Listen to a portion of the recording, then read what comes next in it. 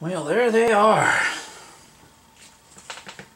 So now the trick is to get enough of the junk off, because you really don't want to put this stuff in your parts cleaning tank. You know, there's just no reason to have that kind of stuff diluting it down and sediment filling it up there and stuff like that. So, boy, somebody has definitely done some work in here. They beat the hell out of the end of the thing. At first I was thinking, oh, my rubber mallet was damaging it, but that's not the case. Because the other one looks the same way and I never touched that one. When you're looking at your parts and stuff like that, how do you know what you got your hands on here? Okay, this is the lower control arm, obviously, but this right here is the shock absorber, or the sway bar mount. Okay, so that means that's the front. The other indicator is, see this big washer here that's spot welded on, and the bolt hole, that is for the torsion bar arm, connecting arm, to bolt onto here, and then the torsion bar, it's splined on the inside and the torsion bar fits in there, and that's where the suspension connects. Okay. I will keep track of the fulcrum pin nuts here. A lot of times you can tell which one's front and back because of the zert fitting. But these both have zert fittings. And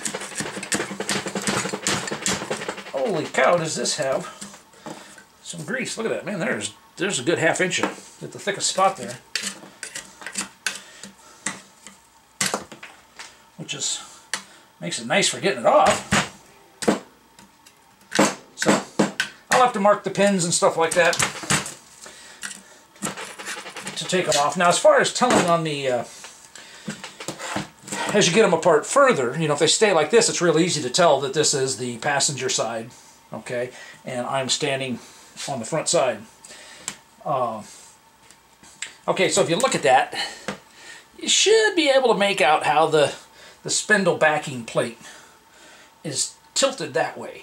Okay, the top is tilted to the back.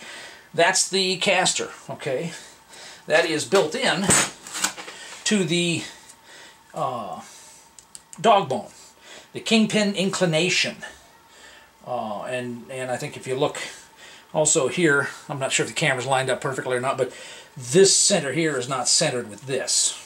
Okay. Same on the bottom too. So this whole thing is twisted, and it's twisted on the kingpin. We'll look at it again when this comes off, but this should be, the spindle itself is the same piece left and right. So the angle is built in to the dog bone, and then therefore the dog bone is different left and right. Now I'm sure they use the same casting, but when they machine it, you know, they make it bigger and then they machine those angles into it, and that way they don't have to make a left and right casting. They just make one casting and machine it for left or right. Okay, same thing with the parts on the lower control arms here. You know, there's no left and right shock bracket or anything like that. That's the other tell there, is that's the tension control rod mount, okay, and the cup faces toward the front. So as far as the steering arm goes, these are front steer, okay. So our sway bar mounts to the front, so this is on the front. Now, if you're familiar with Ackerman angle, the Ackerman angle is the angle created starting back at the center of the differential, or the center of the rear end. Not all differentials are centered in the car, but the center between the springs and the axles, okay? That comes up and draws a line to here and goes straight through, and it should line up perfectly with the steering arm, the tie rod hole, when this thing is set driving straight down the road. And the fact that on front steers they're separated like that, okay, that is what, when you go around a corner, the outside one doesn't move as much and the inside one turns tighter because this is going on a bigger radius, smaller radius. Okay, that's what does that. On a rear steer, these arms will be on the inside, okay, because the line from the rear end will come through the tie rod end point first and then line up here. So enough of that. I guess now it's just a matter of knocking off a bunch of this crap, so I can take them, stick them in the parts cleaner, and get them cleaned up. To finish taking them apart, I got to take the fulcrum pins apart, get that cotter bolt out. Hopefully that won't be a nightmare. One nice thing about greasy parts, typically they're not very rusty, and if they're not very rusty, then a lot of times they come apart a whole lot easier. We will see as it goes. But these are some of the, this is some of the thickest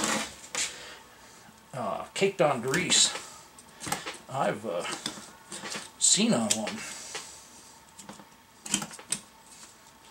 There's some good thick. It's kind of nice that it just pops off in chunks then, but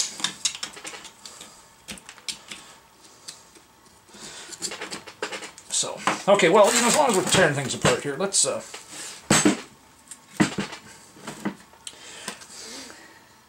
I think you can see it well enough. There's another lock plate down here, which they didn't bother to lock.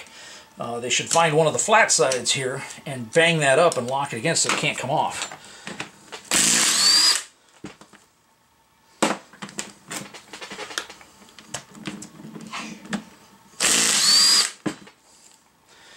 These parts get cleaned and reused. And then to get the steering arm off, you can typically just tap it over. It is a nicely machined part. It's cast and then machined, and it fits up in a slot under here very accurately, very tightly. So that has to come off in order to get the kingpin out. But I gotta get a lot of crap off of here first. Little crap. One other thing I wanted to point out here, and I already took the steering arm off that side. But okay, so we know that steering arm's toward the front. There's one other angle here. All right, if you look at that, you can see that it is angled up, and that's because the lower control arm runs at a downward angle along with the tie rod when it's at stock ride height. Okay, so those are put at an angle. So if you separate them, then it's easy enough to see that, you know, if you put it on the spindle this way with the spindle poking out, that would be rear steer because that angles in. So that one's going to go there. Now as far as which one goes left and right, when it's with the spindle, does it go on this spindle or this spindle? That has to do with the angle here. So with the spindle poking out, this is for the passenger side, okay, because that angle's down, you know. So part of that is me explaining it, part of that is me putting it on video so that when I go to put this thing back together, all these pieces, I don't have to label every little piece. I can go back and look and say, okay, and if I can't remember, then my reference is the video. I go back and watch it again. So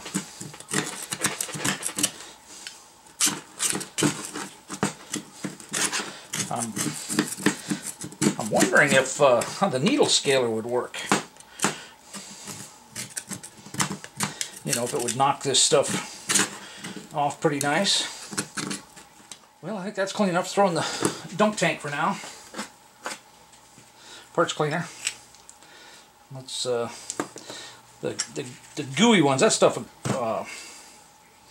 dissolves fairly easy. It's this hard stuff that doesn't want to dissolve that well, because you got to soak it for a little while and it breaks down one layer, and then you got to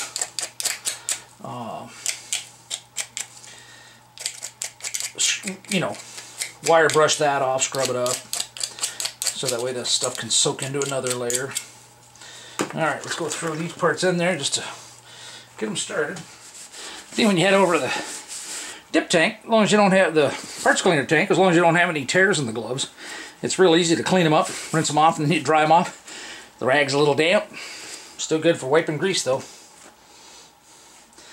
Okay, let's I guess we'll take the arm off the other one. And it's kind of funny because whoever did this didn't do... They did the lock tabs on one side, not the other, so it's almost like they quit.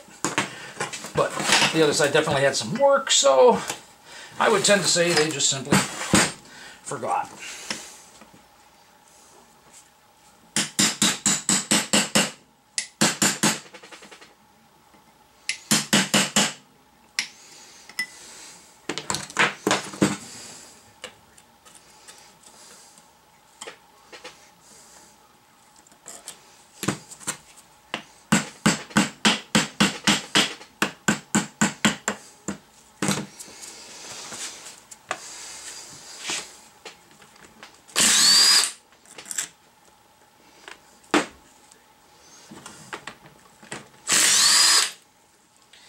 Get some of the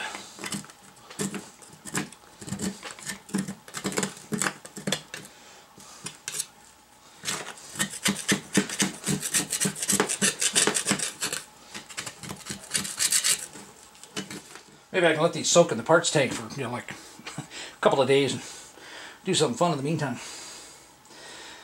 Okay, I'm making new cotter bolts for the bottom here, so I really don't care about having to get those out, so that takes a lot of worry and frustration out of the process. At least for me, I've never had really good luck getting those bolts out. The cotter bolt for the Kingpin, they come in the kit, so the only thing I'm really concerned with saving here is the shims that are in the Kingpin there. So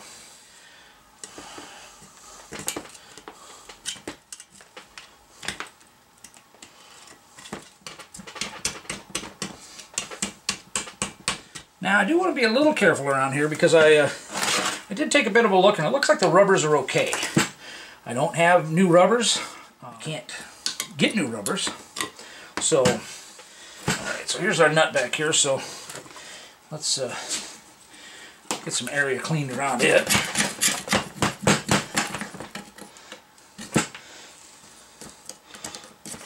I'd rather take it apart and get the rubbers off and then clean this heavy stuff off before I go gouging up and tearing the rubbers, the seals.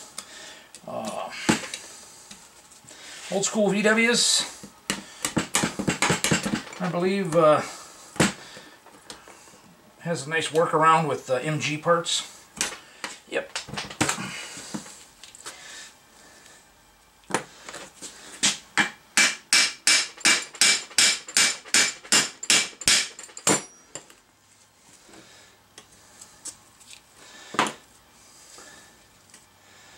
Wow.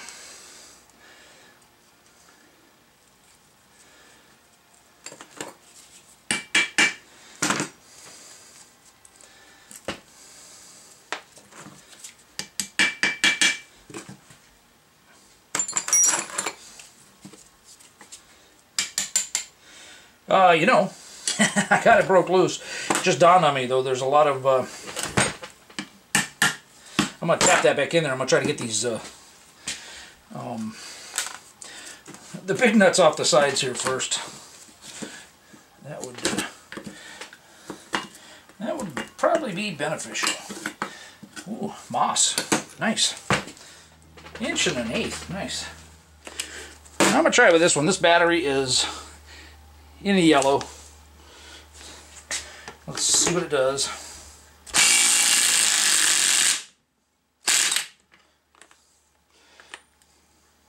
Nice. That was fairly easy. Okay. Now, it also helps too sometimes when you're working on stuff like this to figure that, you know, that's the front side. Just pick a side of the table, label it, whatever. That's the front side. So this is the front side. This is the front side. I can set that over there. Well,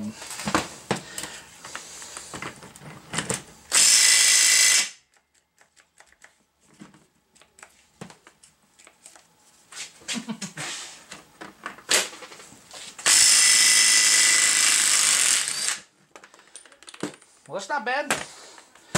I got a air one that goes way, way harder, but heck, you know, no point using it if the cordless works. Now, a couple light taps, that thing should pop out. We'll... Oh yeah, these are anodized. These got a black oxide coating on it, so they're not the original factory ones. So now what we gotta hope is that, yes, nice. See that? It's pushing out the other side. That was my concern. Bit of a pile up of tools here. Let's just elevate this some.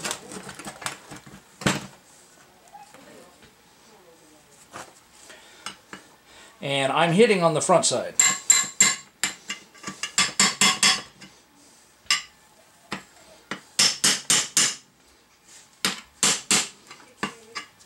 Well, I think that's binding it up a bit. Yep. Okay, so there's the front one, there's the rear one. I'm just going to set it over there with that orientation for now. Actually, let me get a scribe, carbide scribe. Okay, this is the front, so this is the driver's side. So that's the left side. So I'm going to put an arrow, and you don't want it scored up too bad, but this isn't a rotating part. Once it locks in there, it's fine. So I'm going to scratch in the arrow and an L. And then I'll try to make sure that it's still there when I'm done cleaning. The caps I'll worry about a little bit later. I'm not sure if that's supposed to be able to come in and out or not. And you kind of see what I'm doing there. A lot of guys know that trick or whatever, but you know, it won't necessarily go on right away. So if you walk it around, it'll find a flat spot and self-center itself instead of having to come up here and turn it with a second hand. So you can see it's got a bit of a bend in it. It could be reused if it had to be, but that's definitely got some squish to it. Like I said, I got brand new ones, so not even gonna mess with it.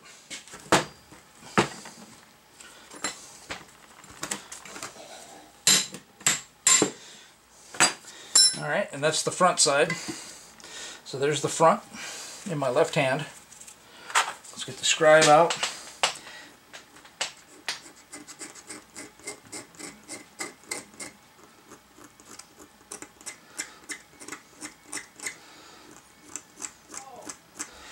And the other was for the left, this is for the passenger, so it is for the right.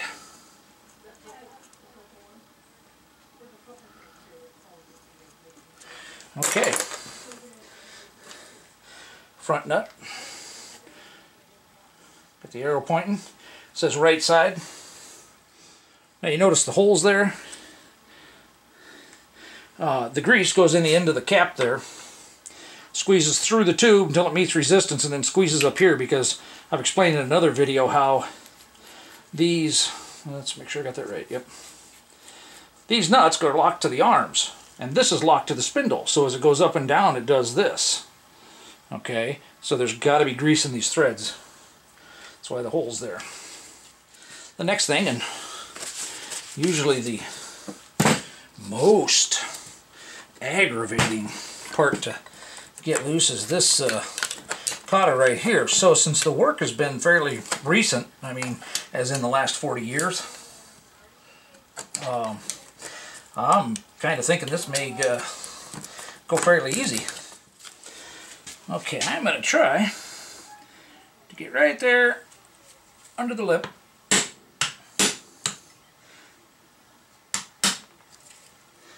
Voila! So we'll look at that again after it's been cleaned a little bit. The rubber's actually still supple. It's not cracking when I squeeze on it. So that's a really good sign.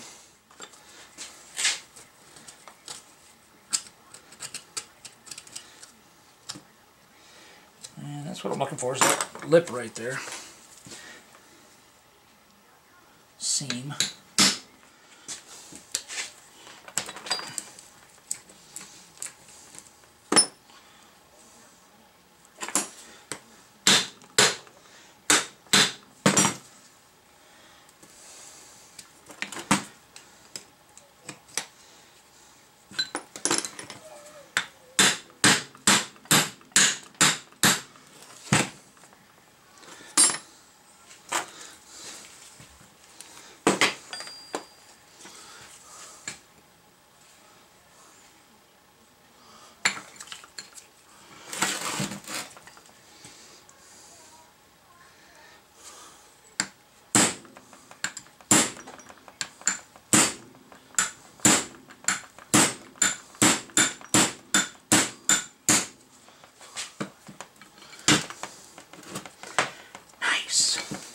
That is awesome.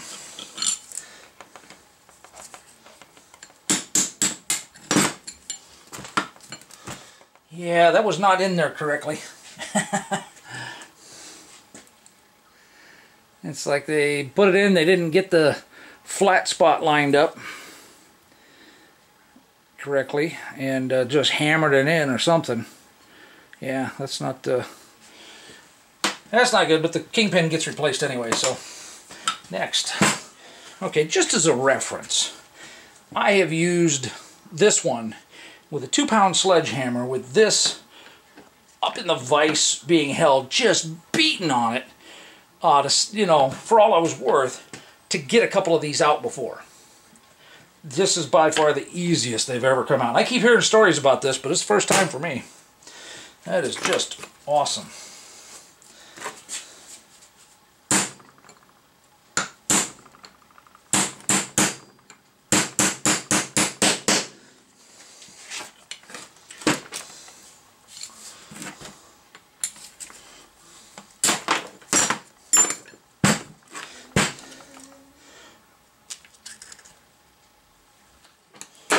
So a lot of times, you know, I would have cleaned these up better to start with and then done a lot of the work up on the vise.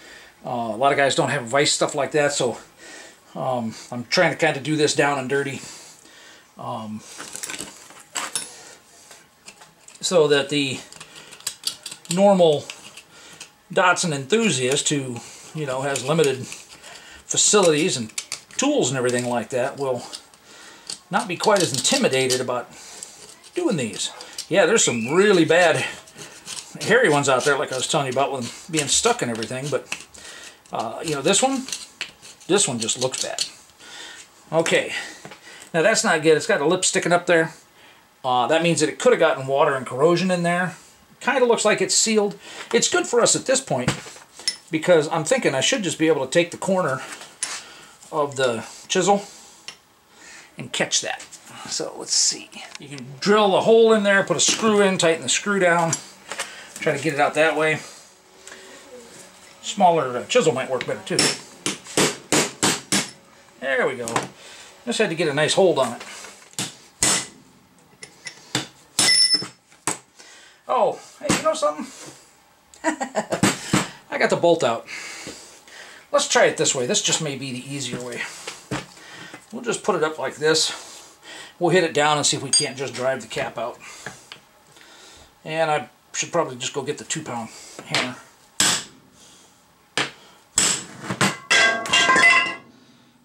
I meant to do that. Yep.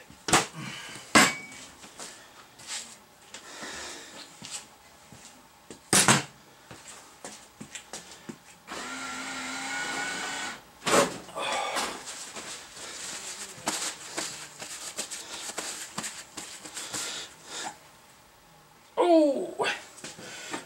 Okay. Looks like it's coming up a little bit there. I don't think this has gone down yet. I just think that it might have been starting to work.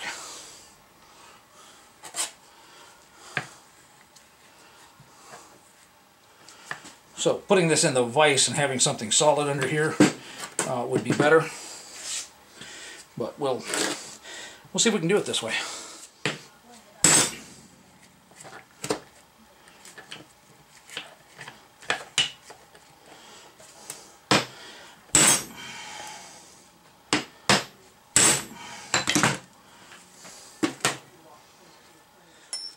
Part of the reason for using a smaller hammer and stuff like this is it breaks less bones when you miss.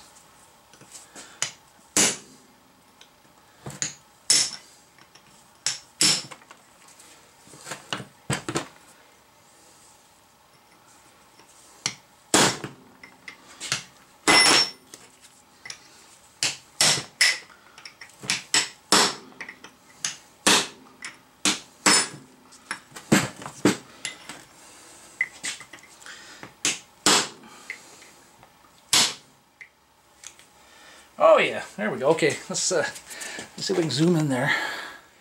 All right, see that gap there? I've split it enough that we have a gap between it and the head of the kingpin there. So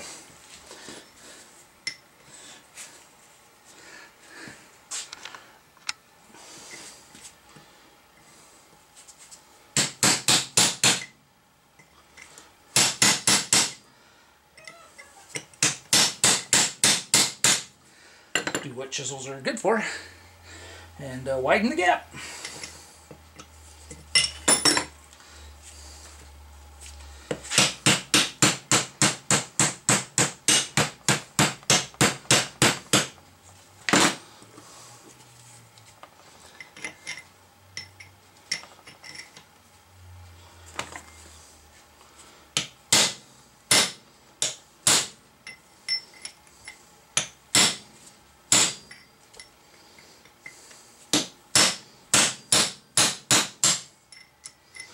There we go.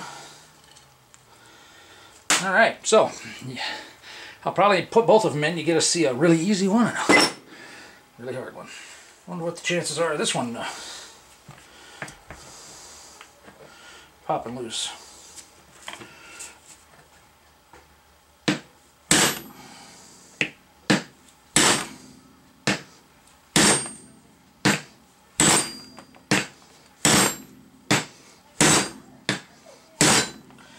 Now, realistically, instead of denting the hell out of the top of my table, I should probably put another piece of steel down there, but it's moving. You see that? It's moving. And instead of having my finger between here and here, so I'm not putting my finger in here because when it hammers it'll slam it, so I'm pulling it up against it. And it's still straight up and down enough because the kingpin leans back a little bit. So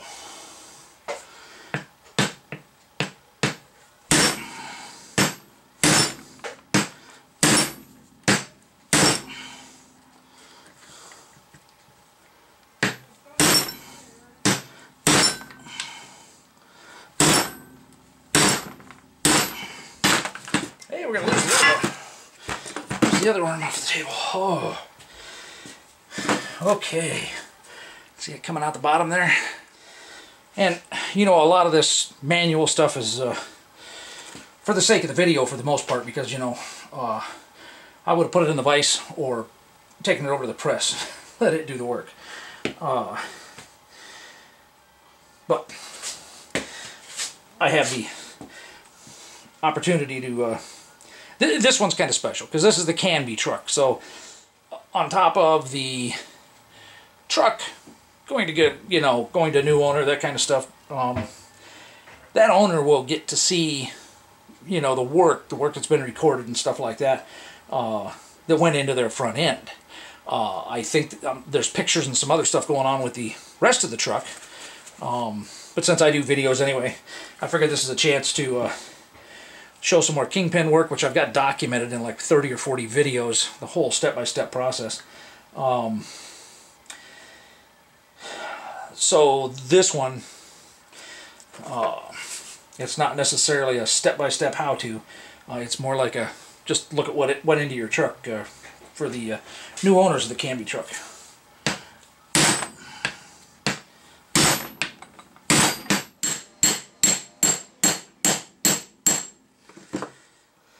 Alright, we're down past the, whoops, we're down past that. So at this point, it should come apart. Okay, definitely want to save the shims. There's the bearing. Oh, bearing's actually in good shape. Boy, I've pulled them out where they just would not turn. And if you hadn't noticed, where the fulcrum pins are, it looks totally different. Okay, this is way beefier. So it's on the bottom of the truck where all the load is. This is the top for the upper control arm. And then obviously the spindle has an up and down because the steering arm goes on the bottom. So now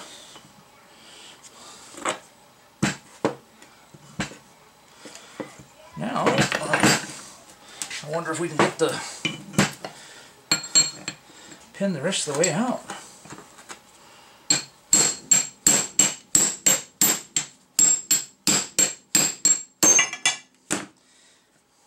The answer to that is yes. Oh.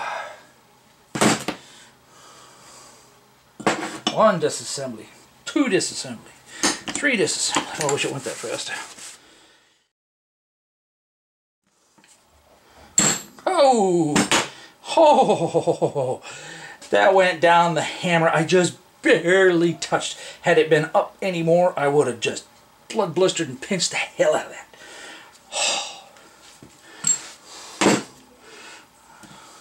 And then we would have been explaining some new words. All right. There we go.